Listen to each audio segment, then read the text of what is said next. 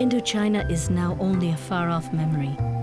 But curiously, images that are symbols of colonial exotism still fascinate travelers, bringing to mind Asian sophistication. Rice paddies, women in cone-shaped straw hats, temples overrun by the jungle, golden-roofed pagodas, junks, sampans, and the Mekong. The fascinating Mekong. I too dreamt of traveling through Cambodia and Vietnam, but not having the soul of an explorer, I decided to embark on board La Marguerite, a luxurious boat sailing the sacred waters of the Mekong. Back to the 20s, heading for Indochina.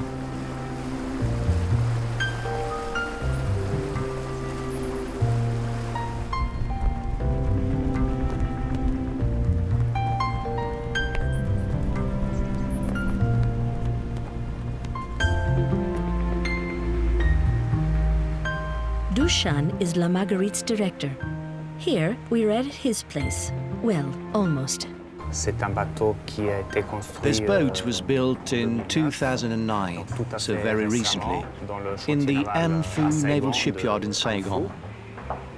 It has a capacity of 92 people with 46 cabins. It's 71 meters long, 12 wide. A boat that's easy to find your way around.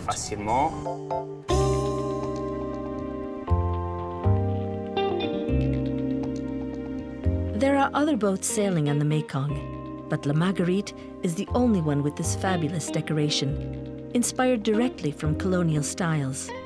In the main lounge, the light filtering in through the big bay windows shows off the warmth and delicacy of the exotic woods. A wonderful old world atmosphere. I can just see beautiful Asian ladies dressed in colorful silks, strolling the decks on the arms of naval officers in white uniform. Sa petite bourgeoise, Satan kiki, Satan quinoise, d'autres lui font les 12 yeux, mais c'est moi qui l'aime le mieux. When you walk into this living room that is named after a majestic city, you are in Saigon. You're immediately reminded of the colonial era.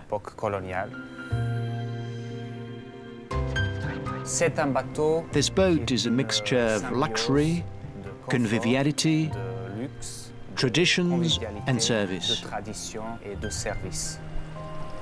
Service that's very grand, but very natural at the same time, because we're in a country where people are extremely friendly and also extremely attentive to clients.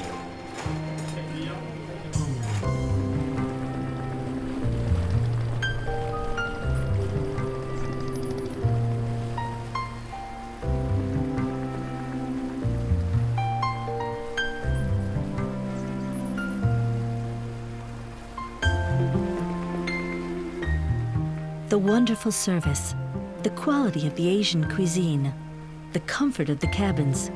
To be able to afford all this, I had to break a few piggy banks, of course.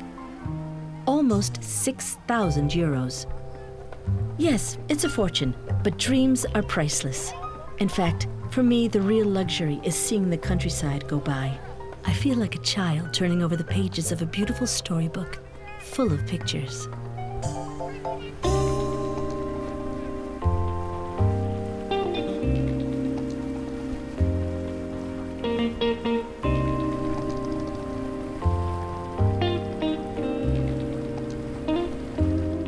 While La Marguerite sails on its way, I go down this beautiful wrought iron staircase.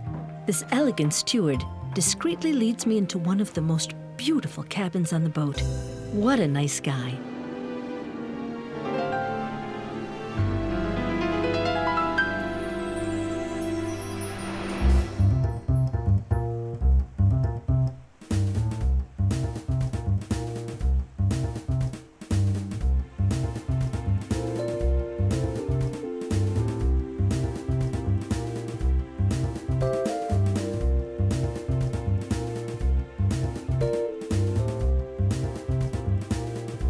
My cabin is very comfortable, but this grand suite is something else. 41 square meters large, with a big bay window opening onto a private balcony. There are only 2 suites like this on board. subtle harmony of forms and colors, the yellow and the white materials go well with the powerful red of the exotic wood.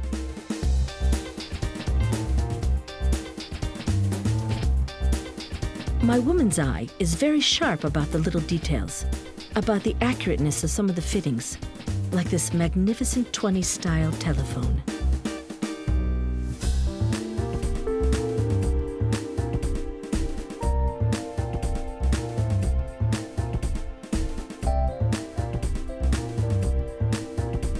The little flowers you see everywhere, like a leitmotif in the decoration, remind me that I forgot to tell you. This boat is named after the novelist Marguerite Duras, who spent part of her childhood in Indochina.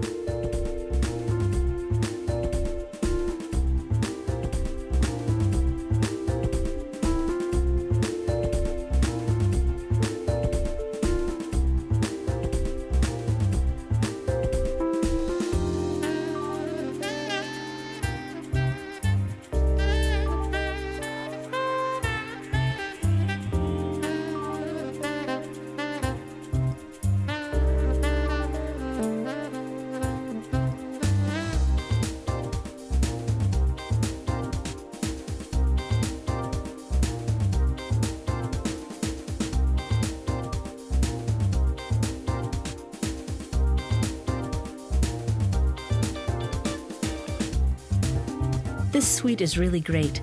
A double bed just for me, the little balcony to sit on and have a drink at sunset. But what I like best is the bathroom. Taking a shower with Indochina as a backdrop. For me, that's really luxury.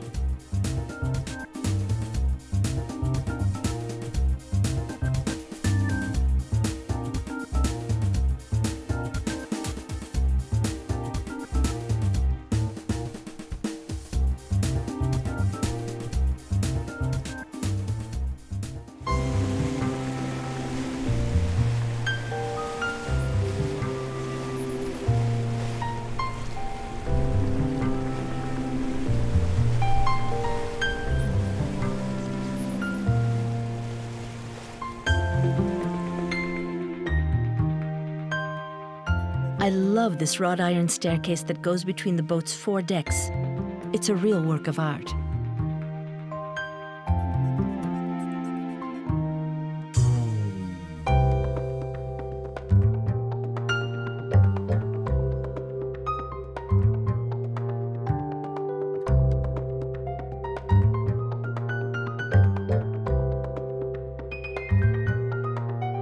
I guess I'm not the only one to go up and down the staircase several times a day, and sometimes for no real reason.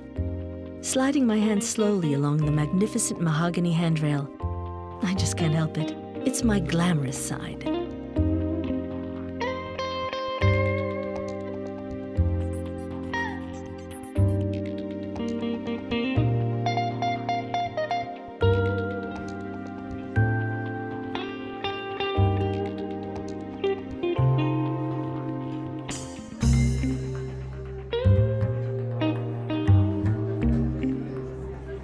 Several times a week, Dushan, the cruise director, organizes special evenings in the lounge. On tonight's program, an evening of traditional Khmer dances.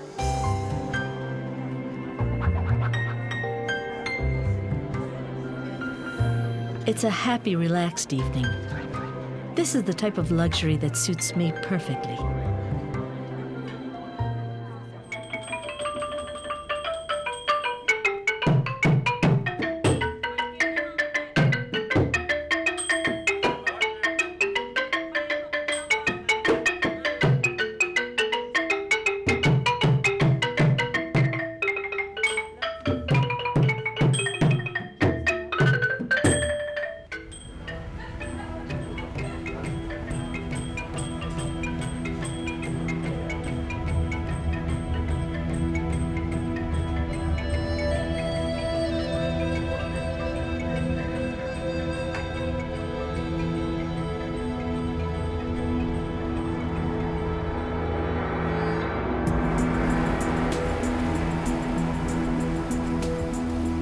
There are 38 crew members on La Marguerite, sailors, cooks, cabin and restaurant staff, And of course the captain, who kindly invited me onto the bridge, or the pilot's post.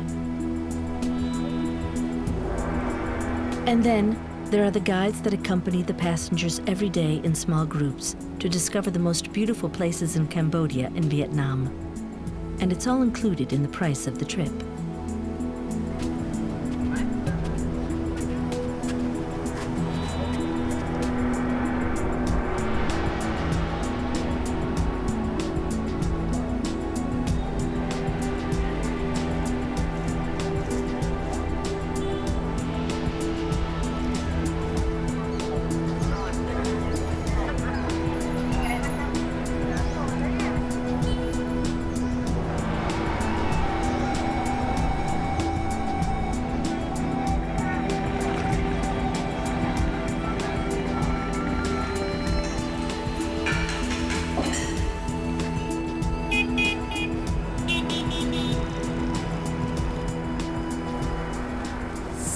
It's a very exotic voyage.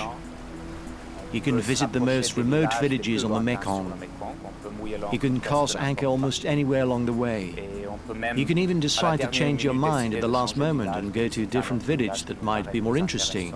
That's the great advantage on this boat. With 1.80 meters of water draft from the floating line to the bottom of the boat, La Marguerite can in fact dock safely wherever she wants to.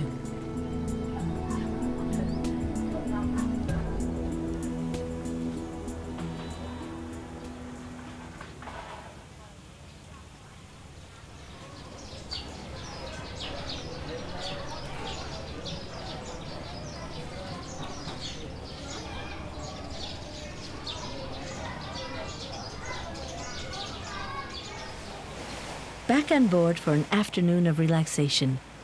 Zen.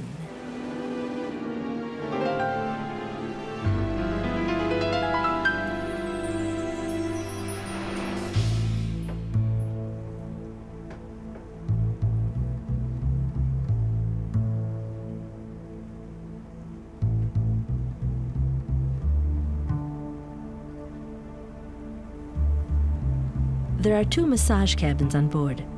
You pay for a massage, but the price is very reasonable. So why play hard to get? All right, that's it. I'm having one every day.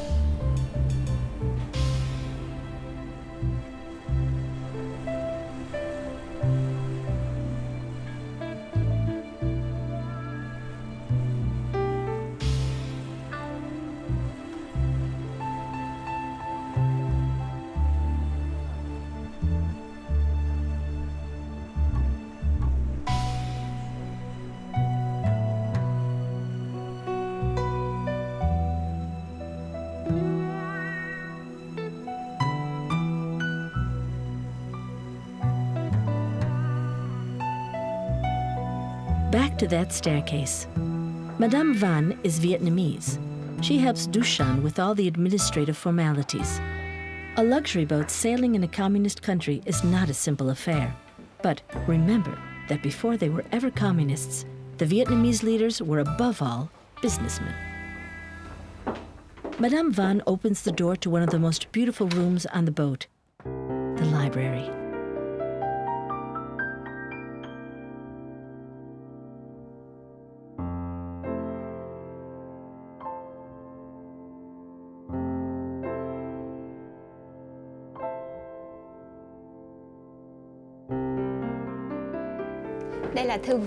We're in the boat's library, where we have, of course, a few photos of the novelist Marguerite Duras.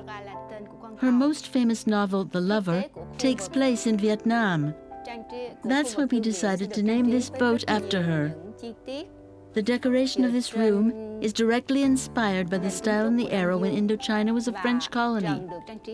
The ceiling and the exotic wood floor give a very warm feeling. This beautiful young girl is Marguerite Duras. At the time, she was living with her family in Sadik, a little town on the Mekong Delta.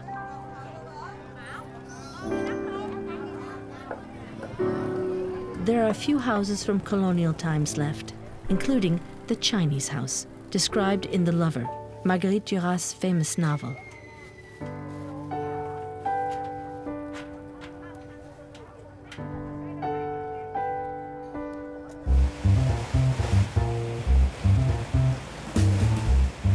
This is a dream. Now, Indochina is not just a name on a map yellowed with age. It's colors, smells, smiling faces, and landscapes. I don't remember how long I've been gone, but days don't matter anymore. Every crew member does his utmost to make my trip as pleasant as possible, and with kindness and tact.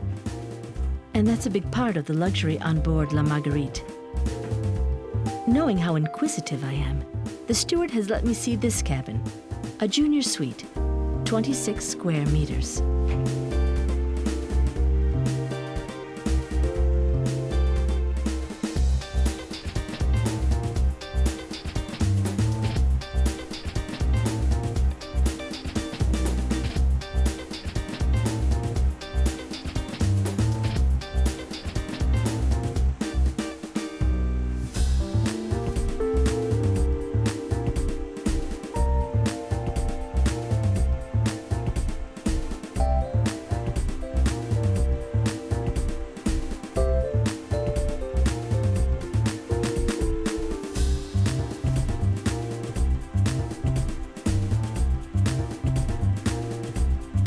Apart from a few little differences in furniture and fittings, I find the same atmosphere and feeling of charm in the Grand Suite as in my modest little cabin.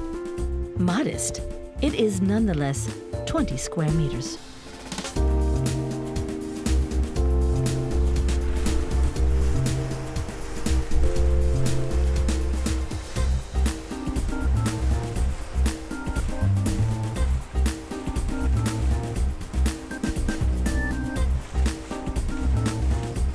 The cruise is almost over. The steward has left an evaluation form in my cabin. I can answer all the questions easily. There's just one point that I want to make: the food.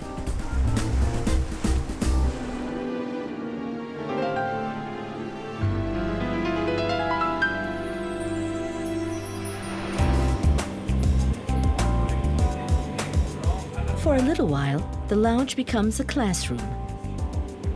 The chef is giving a lesson in Vietnamese cooking. Today's lesson is on how to make spring rolls.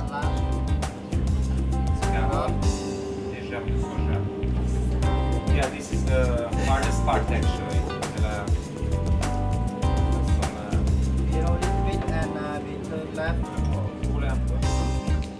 They may not be master chefs yet, but there are clearly some special hidden talents among the passengers.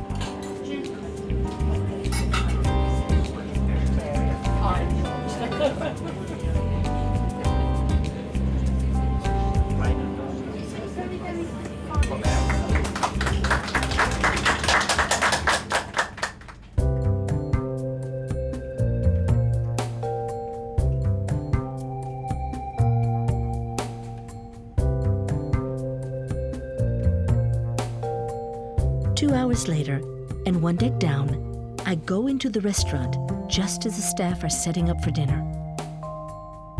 It's a sort of ritual in which even the most insignificant detail, the placement of a glass or of a fork, becomes crucial.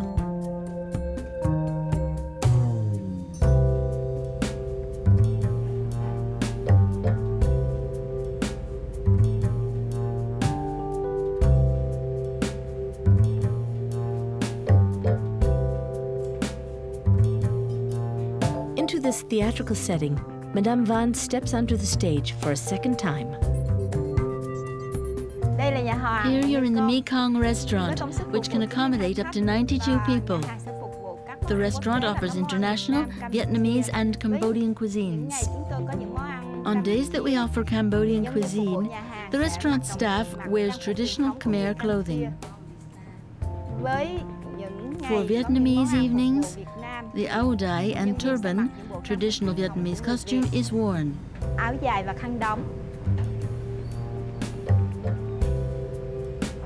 The composition is just right.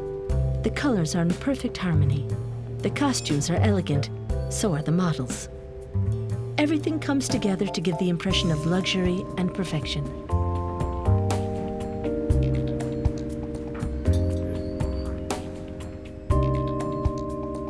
The decor is set. The kitchen staff arrives to add the finishing touch of color needed to this monochromatic world. I'm at the theater, admiring the artist's work.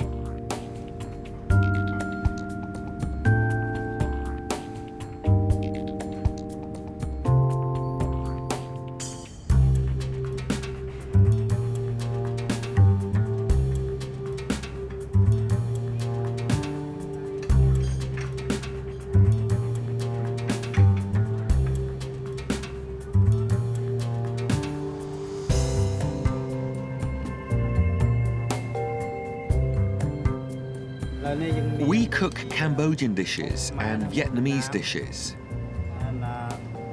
This one is Vietnamese. It's called chai yo.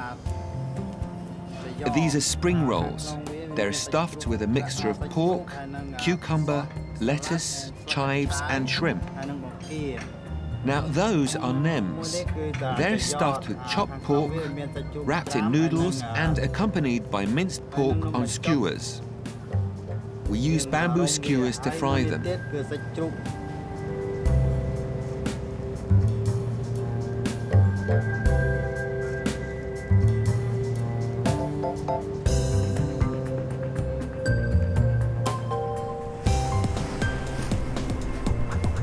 My trip is almost over. The long white silhouette of La Marguerite slides along the waters of the Mekong that slowly become enveloped in the golden light of the setting sun.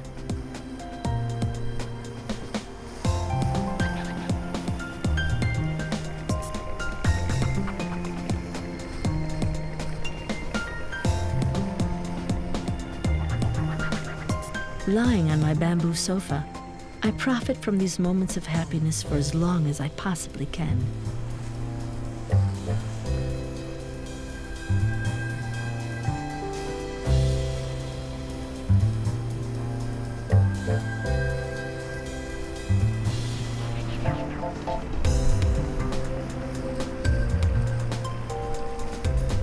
Luxury, calm, delight. Like many people, I have long had Charles Baudelaire's words in my mind. They had been dancing in my head, looking for a home port, for a kindred soul. From now on, they will remind me of this trip to Indochina on board La Marguerite.